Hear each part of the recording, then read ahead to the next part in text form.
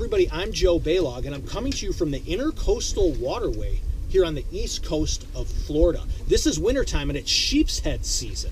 Okay, this is the time of year when Sheepshead really come into these intercoastal areas, and they get around all the docks and boat ramps and pilings and poles, and get around objects where they feed on barnacles and crustaceans, and it becomes just a wonderful wintertime fishery for a really tasty fish.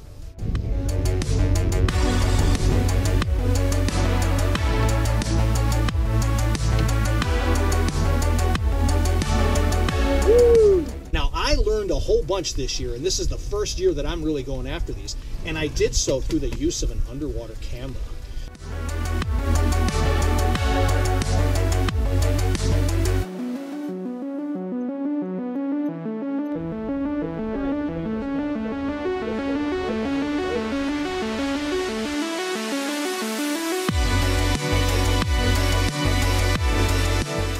I was able to watch Sheepshead do what they do, and what I found is that they get around these objects that are famous Sheepshead producers, and they actually just go around and graze. That's how they feed.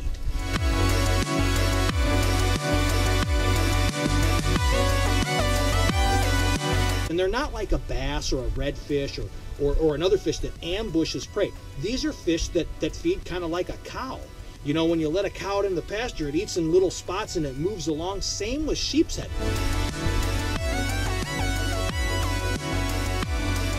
Rigged up for action. I've got just a knocker rig. Okay, that's as old school as it gets. The sinker slides right down to the hook, because as I pull this up to an object, my bait will then be right there. Okay, right pinned against that object like we like. I've got about a 25 or 30 pound leader on here for a little bit of abrasion resistance, and you'll hear people say they don't use circle hooks for Sheepshead, that the you know, kind of the standard size hook or the standard shape hook like this octopus hook is better. Sheepshead have real tough mouths. They are kind of hard to hook, so my verdict is still out, but a small hook is what you want, something super sharp. This is a VMC. They're super sharp, you could see.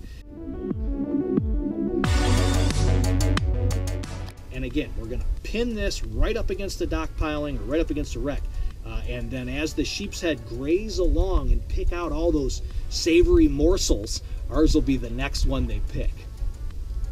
Here's our bait of choice. This is a sand flea, okay? And they don't necessarily have to be alive, but this one's recently deceased. We get these on the beach. We actually go pick them out when we're surf fishing. And they're just a type of crab. They're actually a mole crab. And they stay on your hook real good because they have that real hard shell. When you hook them up, they stay snugged up on that hook real good.